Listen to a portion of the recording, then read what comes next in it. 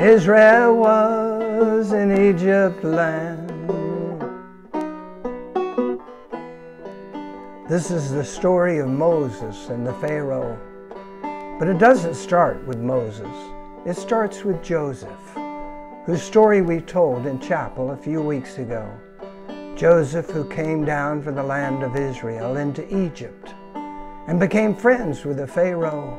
And together, when times were tough, they fed everyone, even Joseph's sisters and brothers and other people from Israel who came to Egypt hungry. And they fed them all. That was a kind Pharaoh. But the time went by, and the time went by, and the time went by, and the Pharaoh died. And the next Pharaoh was not so kind at all. And the next Pharaoh looked around at the people of Israel and said, "They are not Egyptians. Why are they here?" But wait, since they are here, that gives me an idea. I can make them work. Night and day, day and night. Work for me, work for me. They'll be my slaves, work day and night, and build me palaces, and all the beautiful things I want. And so the people of Israel were made slaves, and they worked day and night, night and day. It was not an easy life. Only enough food to eat so they could work. Only enough housing to live in so they could sleep. And in the palace, there was a young man whose name was Moses. Now Moses was not Egyptian. He was one of the people of Israel. But he had been found, and he grew up in the palace, and he knew who he was. And when he looked out the window and saw his people, the people of Israel, working day and night as slaves, he knew it was not fair. And he went to Pharaoh and he said, "Pharaoh, it is not fair what you do to my people. Let me take them away from here, please, please." And the Pharaoh said, "Why should I do that? They make me rich. They build me palaces. I like it like this. No, I'm not going to let you take them away. You go away if that's how you feel, Moses." Moses went away to think. He walked and he thought. He walked out into the desert. He walked and walked and walked. And one day he saw a bush on fire, a burning bush. Wow. Now it is true that sometimes you'll see a bush catch on fire in the desert from the hot sun when it's all dried out. But this was different, for the flames danced around the branches. They did not burn up the bush, they just danced. And Moses knew this was something amazing, something sacred.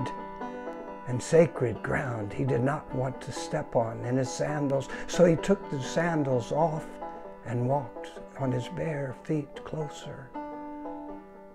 And from the bush, the voice of God came through the fire, and it sang, "Go down, Moses, way down in Egypt land, tell old Pharaoh to let my people go." Moses could not believe what he was hearing. He just said, "What?" And the voice of God sang it again. "Go down, Moses, way down in Egypt land, tell old Pharaoh to let my people go." And Moses said, "I did. I told Pharaoh, but he said no." "Well, this time, tell them that I sent you, and that I told you you will have a promised land, a land flowing with milk and honey where you should go. And if Pharaoh doesn't listen, tell Pharaoh I have many ways to speak until he does the right thing. So go down, Moses, way down in Egypt land, tell old Pharaoh to let my people go. So Moses went down, and when he saw Pharaoh, Pharaoh said, "Where have you been?" And Moses said, "Well, I was out walking and thinking, and I saw a burning bush, and I heard the voice of God." And what did this voice say? The voice of God said, "Let my people go." And I was to tell you that we have a land waiting for us. May I go, Pharaoh? May I go? No, not with your people. You may not go. But Pharaoh, God said he has many ways to speak. Until you do the right thing, he will keep speaking. Please, Pharaoh, make it easy on everyone. And Pharaoh said, "No, Moses, tell your people to get to work. It's too much trouble. I'm getting tired. It's time for bed." And Moses left. The next morning, ribbit, ribbit, Pharaoh woke up. There were frogs hopping around on his bed, on his head. One morning when Pharaoh woke in his bed, there were frogs on his bed and frogs on his head, frogs on his toes, frogs on his nose, frogs here, frogs there, frogs were hopping everywhere. Ribbit, ribbit, ribbit, what? Frogs? What are these frogs doing here? And he got up, well, watch out for the frogs, and he walked and he looked outside, frogs. But wait a minute, over where the people of Israel live, there are no frogs at all. It's like they just passed over them. But here on me, there are frogs all over. Guards, go get Moses. Go get Moses. And Moses, yes? Okay, Moses, look, these frogs are driving me crazy. Look, just get rid of the frogs and I'll let your people go. What? I said get rid of the frogs and I'll let your people go. The frogs were gone just like that, hopped away. Thank you, Pharaoh. I will tell my people, we will be gone before long. Don't worry, don't worry. And Moses walked towards the door. But when he got to the door, Pharaoh called to his guards and said, "Guards, stop Moses, turn him around." "Yes, Pharaoh," said Moses. "Well, now that the frogs are gone, I've changed my mind. Your people must work harder for this trouble. Go tell them that." But Pharaoh, God will keep speaking. Let him speak. Moses left. The next day when Pharaoh looked at the sky, grew darker and darker, and hail did fly. Hail hit his toes, hail hit his nose, hail here, hail there. Hail was falling everywhere. Oh no, what is going on around here? Hail, what is that? Big balls of ice falling out of the sky. Ay, ay, ay, ay, ay. Oh, looked outside, hail falling down. Wait a minute. Over there where the people of Israel live, there's no hail falling. But here it's falling like crazy.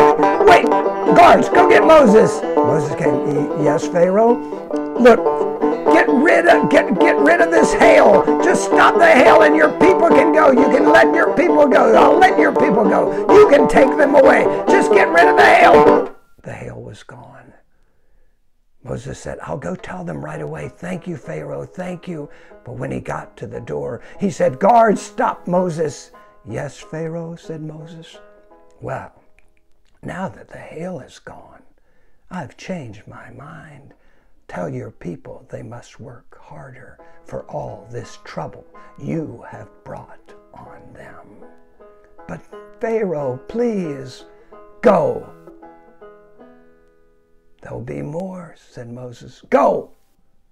The bugs came next. They were such a pest. They crawled inside the Pharaoh's vest. Bugs up his nose, bugs between his toes, bugs here, bugs there. Bugs were buzzing everywhere. Oh, I don't like all these bugs. This is not good at all. Oh. And he walked around, he looked, and where the people of Israel live, guess what? You're right. No bugs at all. But back here in the palace, Moses, Moses, get Moses, go get Moses. Yes, Pharaoh. Get rid of these bugs and I'll let your people go. What? Get rid of the bugs and I'll let your people go. The bugs were gone just like that. Thank you, Pharaoh. I'll let my people know. Thank you, thank you, thank you. He got to the door and guess what? You're right. Moses, I've changed my mind. But God will keep speaking. Let him speak. And Moses went out. And it was true. And the Bible tells us of many more terrible things that happened, called the plagues, one after another. And over again, the Pharaoh changed his mind. But then one day, he looked out at the blue sky, and it turned dark, just like night, just like that. And the Pharaoh was afraid. And the Pharaoh found Moses and said, Moses, you may go, you may go, you may go. Finally, the Pharaoh was not going to change his mind. And before long, Moses and the people of Israel started their long journey towards the promised land. And that is part of the story of Moses and Pharaoh and Passover. When Israel was in Egypt land, let my people go. Oppressed so hard they could not stand, let my people go. Go down, Moses, way down in Egypt land, tell old Pharaoh to let my people go. Let us all from bondage flee, let my people go. And soon may all the earth be free, let my people go. Go down, Moses, way down in Egypt land, tell old Pharaoh to let my people go.